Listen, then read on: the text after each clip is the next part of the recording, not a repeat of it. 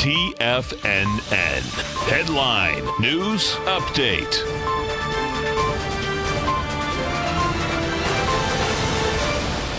Good afternoon, everybody. I'm Tommy O'Brien, coming to you live from TFNN headquarters in St. Petersburg, Florida. 1 p.m. Eastern time on Monday. 3 hours left to go in the trading day, and we have quite a start to the trading month. A new quarter as we approach April 1st. Happy April Fool's Day out there. Have your guard up for those April Fools.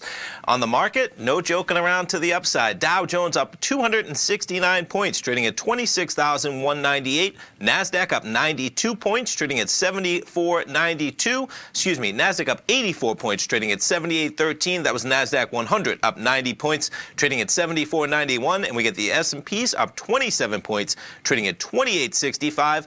Quite a day for notes and bonds in terms of higher rates. We haven't said that often. Lower price, higher yield, 10-year note, negative 20 ticks, 123.19, 30-year bond, negative a full point and 15 ticks, trading at 148.06. And the dollar index flat right now, trading at 96.850. We'll jump over to the futures markets.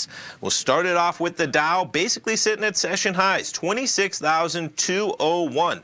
We had a little bit of volatility right at the opening bell. We trade from 26,150, we'll call it, all the way down to about 26,080. But from there, it's been upward action for most of the day. NASDAQ 100, pretty similar story. Highs of the session as we speak, trading at 74.92. We got the S&P 500 trading higher for most of the session as well, 28.65 in the June S&P contract. Gold contract, volatility in both directions. We spike higher to above 1,300, reaching let's get the high, 1301.51 right before the opening bell. And from there, we've sold off a bit. Gold trading at 1294.75. Crude oil, talk about trading higher. Crude trading 61.43, quite a number. Higher prices coming at you.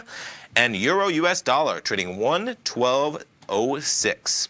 In terms of what else you have happening out there, one of the biggest stories Friday had to do with Lyft going public, priced at $72, opened as high as, I believe it was $87, but from there, it's been quite a slide, folks. Checking out LYFT.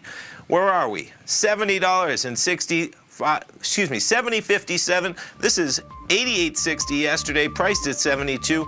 Quite a number on that Lyft, and we're going to finish it up.